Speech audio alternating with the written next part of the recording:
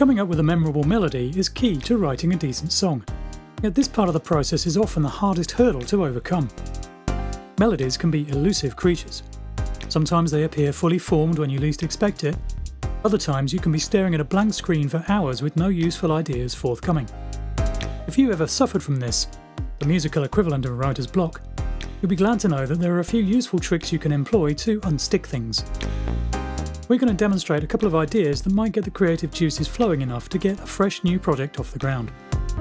Whether it's a vocal or instrumental melody you're trying to create, following the tips in this video can help break the deadlock and start to form an idea that could turn into your next great song. A typical scenario is where you might find yourself with a chord progression you like the sound of, but need to come up with a melody to fit over the top. Here's one we prepared earlier.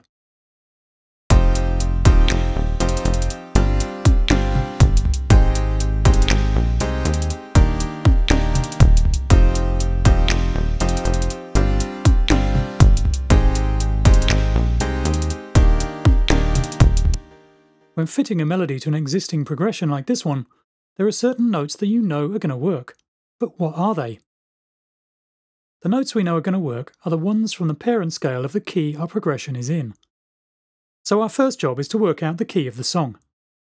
Using our DAW's chord analyzer, we know our synth part is playing a 4-chord progression made up of the following chords: F7 sus2, G7 sus4, A flat major 7, and E flat major 7.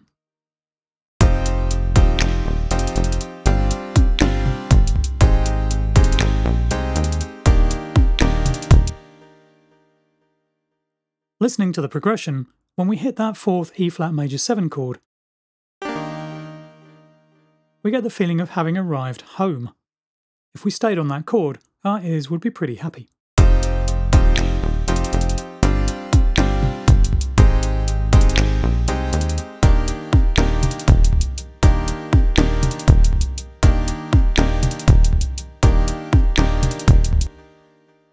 So let's assume that E flat is the root note or tonic of the key.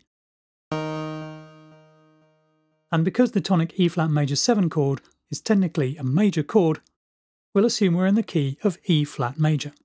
We can test this out by playing the notes of the E flat major scale: E flat, F, G, A flat, B flat, C, D, and E flat, over our chords.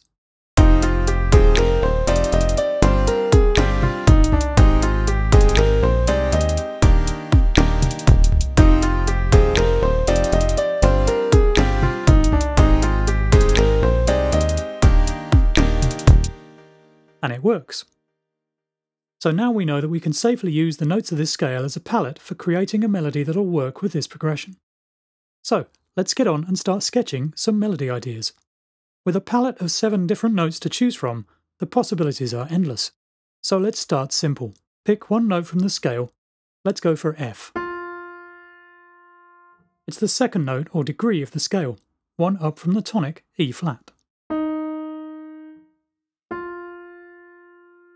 If we just stick to this note, it automatically introduces an element of tension, as our ears want it to resolve back down to the E flat.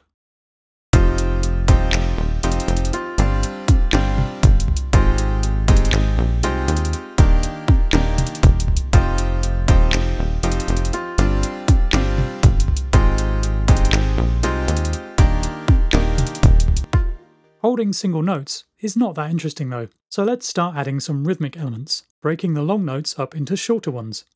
In this first example, we've just played the rhythm in from a keyboard, still sticking to one note, F, but just feeling where the notes might fall nicely against the beat.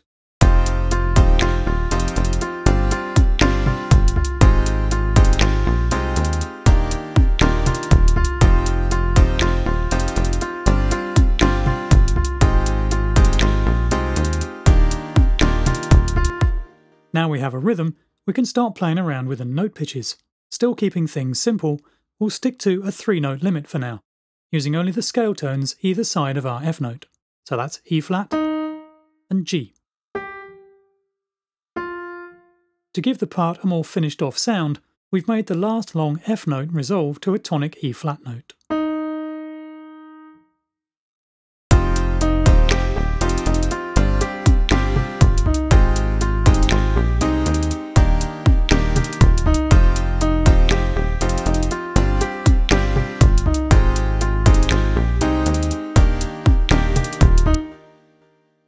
For a catchy chorus idea, let's try a different angle. We'll start by filling the first bar with eighth notes, starting with the fifth, B flat, dropping to a major third, G, and then to the tonic E flat by way of the second, F.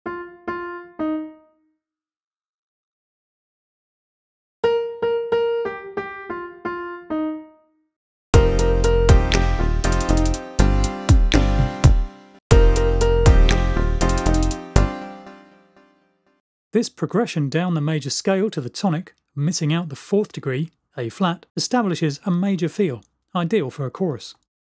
Next, we lose the first B flat note to give a sense of rhythmic space, then extend into bar 2 with a finishing two-note flourish that ends on a long F note. This works both with the underlying G7 sus4 chord and creates the necessary tension required for our next step, a repetition with resolution.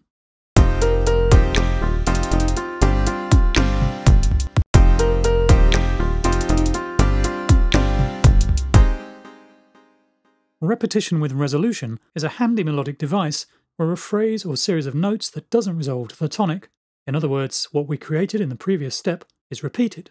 Then the repeat is resolved to the tonic. So we copy our phrase, paste it into the next two bars, and then drop that last F note down to E flat to resolve.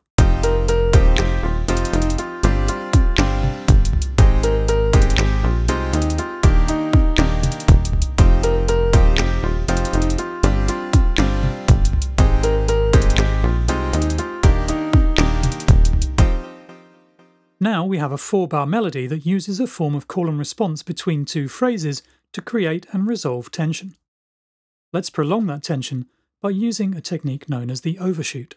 This is where you delay hitting the tonic by overshooting it and landing on a different note, C in this case, before finally resolving a beat later.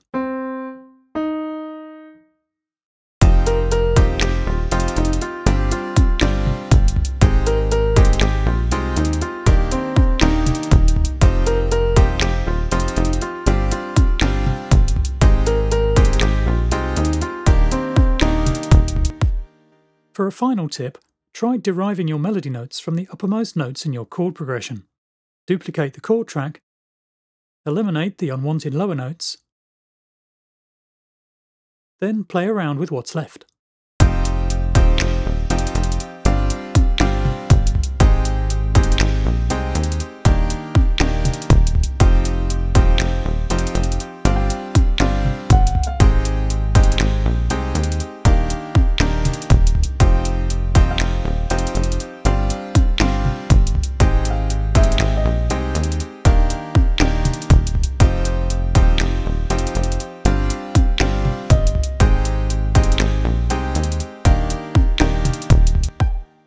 This super simple yet hooky example has been derived from the upper notes of our chords.